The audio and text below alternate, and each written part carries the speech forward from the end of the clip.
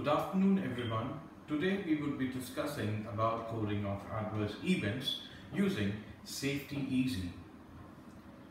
When coding of adverse events, we should make sure that we know the appropriate terminology to which we could code a verbatim using the medical dictionary of regulatory activities.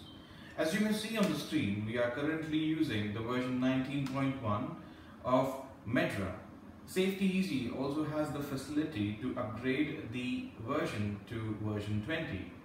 We would see that using a demonstration. Whenever we are coding an adverse event using Safety Easy, we need to go to MedDRA. When we click on MedDRA, a screen would pop up wherein which we would be able to enter the specific verbatim.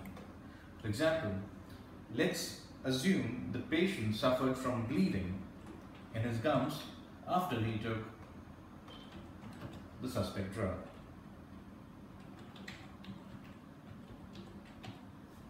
So as you may see, I have written the verbatim over here, and when I will select the version here as per the need and click on search, I will get the closest associated term with bleeding and gums. And this is what we call as a machine learning. So as we would scroll down, I could see the most associated term with bleeding and appropriately select the specific term.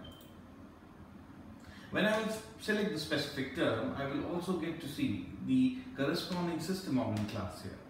As you may see that there are two different system organ class. First, pertaining to gastrointestinal disorder, and second, pertaining to vascular disorder. The one which is highlighted in black is associated with the primary system organ class, and the other one which is associated with vascular disorder is the secondary system organ class.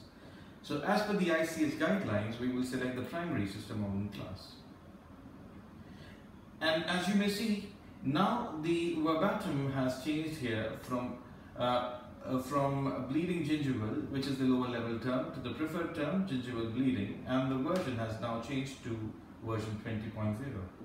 And now we will update the verbatim as we used it for coding the adverse event.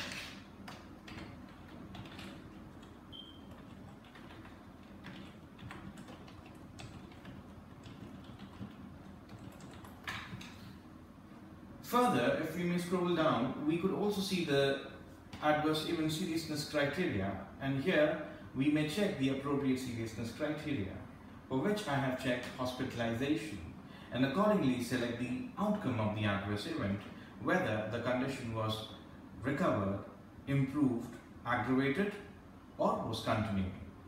And accordingly, while processing the case in medical evaluation, we may also select if the adverse event was listed as per the reference safety information or unlisted, and which was the corresponding code data sheet which we used.